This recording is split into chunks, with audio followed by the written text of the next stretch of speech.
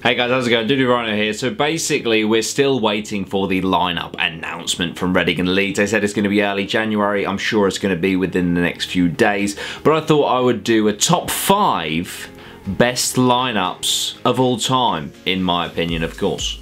In at number 5, we have 2013, which saw Green Day, Eminem, Biffy Clyro, System of a Down, Chasing Status, Bring Me the Horizon, Foals, Twin Atlantic, Brand New, White Lies, Fall Out Boy, The Lumineers, Editors, Bastille, Alt J, Jake Bugg, Tame Impala, Imagine Dragons, While She Sleeps, The 1975, and more. The only thing was I was at Leeds Festival that year and it was a massive washout, but the acts were incredible and I thought it was a great lineup, so that's number 5. In at number 4, this may surprise some people, we have 2009.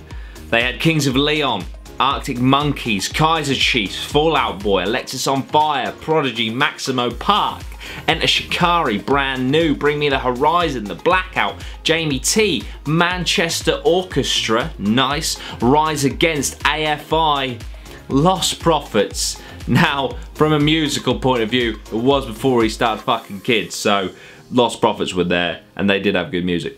Controversial. On to number 3 now, we have 2002. A little bit controversial because Guns N' Roses were Leeds only, but we did have Prodigy as well, Slipknot, Puddle of Mud, The Strokes, Weezer, White Stripes, Foo Fighters, Muse, Sum 41, The Hives, Feeder, Jimmy Eat World, Real Big Fish, The Libertines, The Streets, and even Biffy Clyro, who back then were literally tiny writing, just like a relatively unknown act.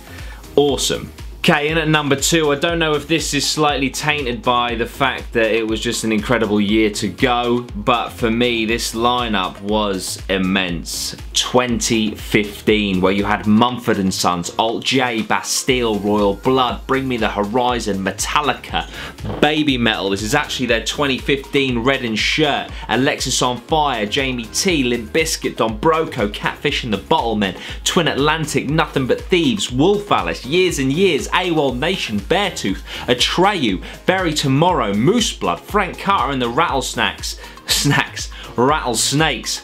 Paris, While She Sleeps, The Wombats, Sunset Sons, Seether, the list goes on. Absolutely sick year.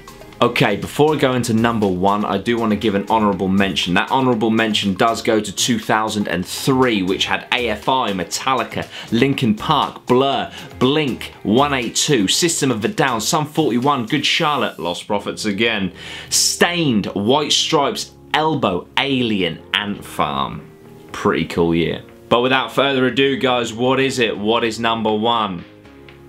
It's 2008. What an insane year. When I saw this year, I was like, oh my god. Rage Against the Machine, Queens of the Stone Age, The Fratellis, Biffy Clyro, Serge Tankian, of course, the lead singer of System of a Down, The Killers, Block Party, The Raconteurs, The Editors, We Are Scientists, The Blackout, Metallica, Tenacious D, Slipknot, Feeder, Avenged Sevenfold, The Plain White Tees, Alexis on Fire, The Wombats, MGMT, Vampire Weekend, Bullet for My Valentine, Foals, C6 Steve, Last of the Shadow Puppets, Pendulum, Flogging Molly, King Blues, Less Than Jay, Cage the Elephant, Florence and the Machine, You Me at 6, White Lies. What a fucking year that was. If this year, 2018, can get anywhere close to 2008, I will be a very happy guy. But there we go, guys. That is my top 5 with an honourable mention in there as well. I hope you enjoyed. Let me know down below in the comments what your top 5 would be, because obviously this is entirely subjective to your music taste, yeah?